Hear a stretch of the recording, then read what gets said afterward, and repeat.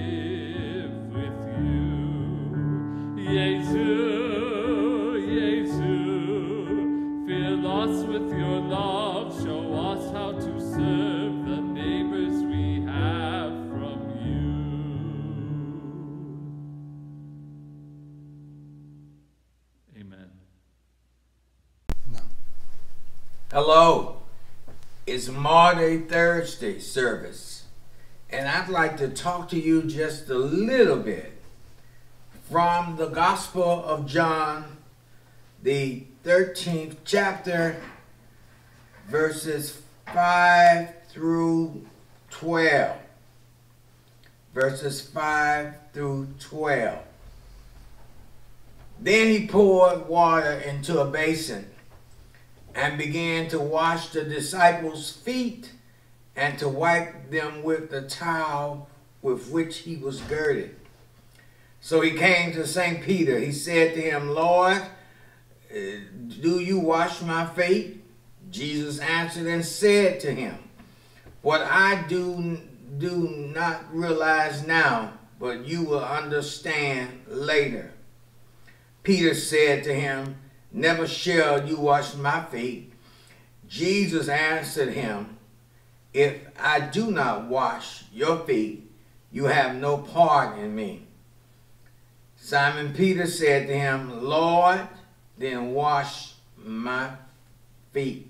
Not only my feet, but also my hands and my head. Jesus said to him, he who has bathed need only to wash his feet, but is completely clean. You are clean, but not all of you. For he knew the one who was betraying him. For this reason, he said, not all of you are clean.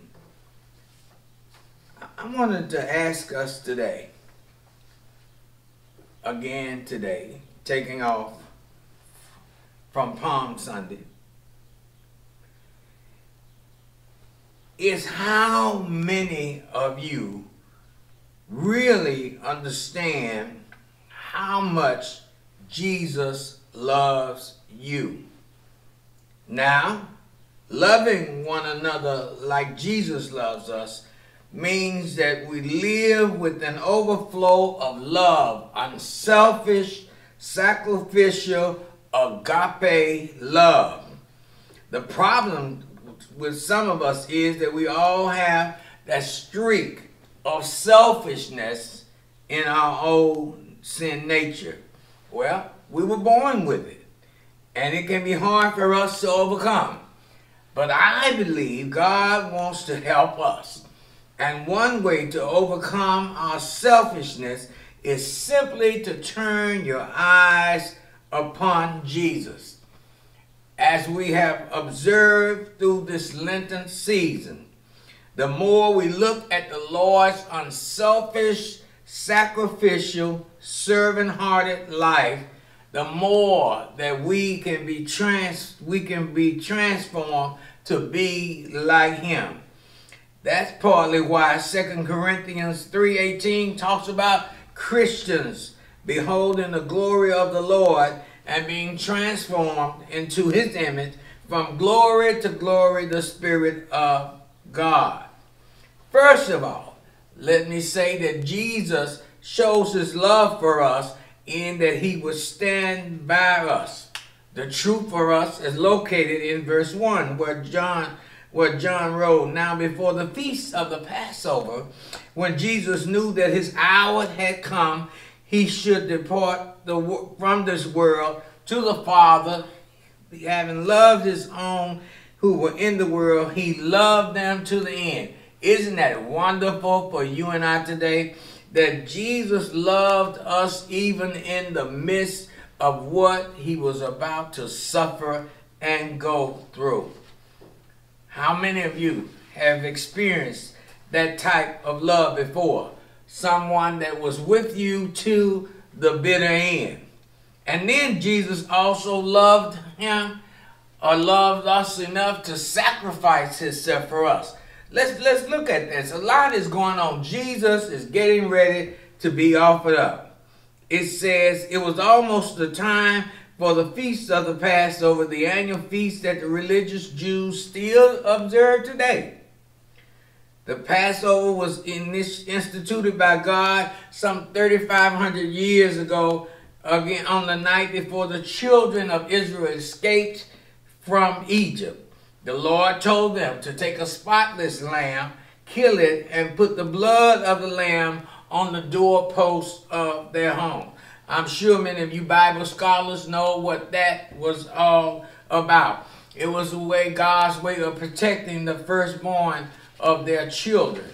The blood on the doorposts every year pointed to the blood that Jesus would pour out on the cross for us. Now that's good news. And now in John 13, the time has come.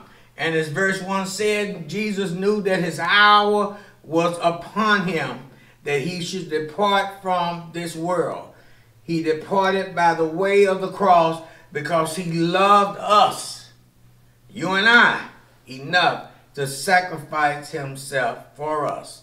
Well, as we see tonight, that Jesus also loved himself enough to become a servant. I love what he told Peter. He said, if I don't wash your feet, you have no part of me. Isn't that beautiful?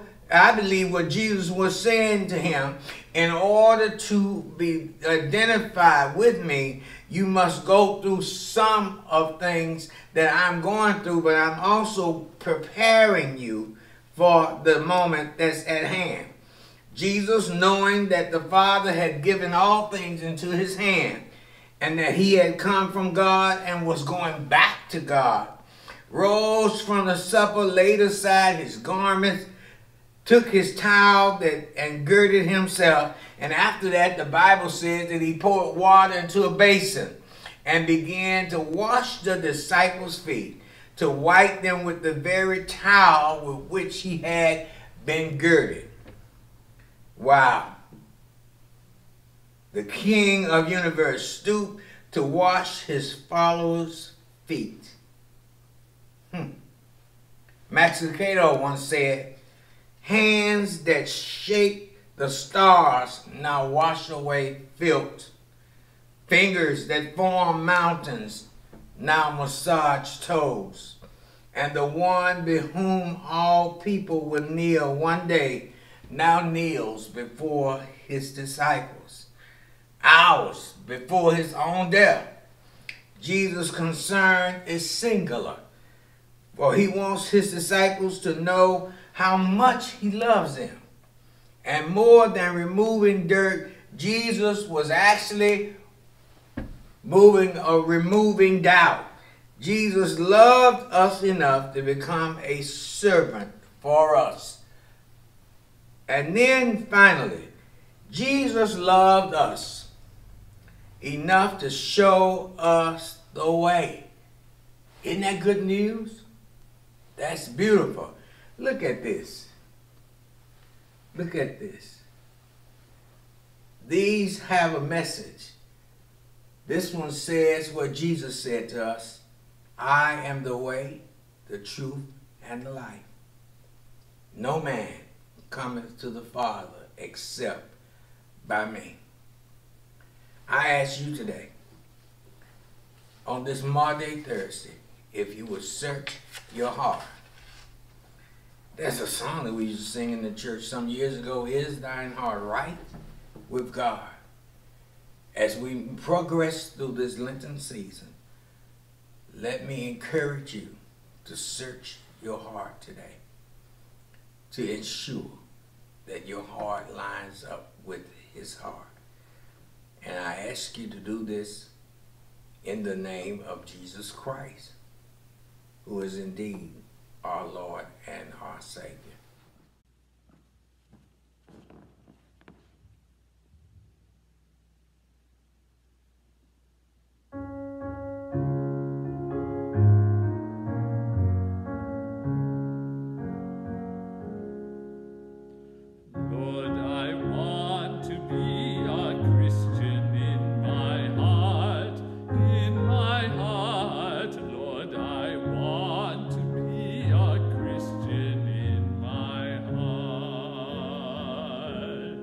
In my heart.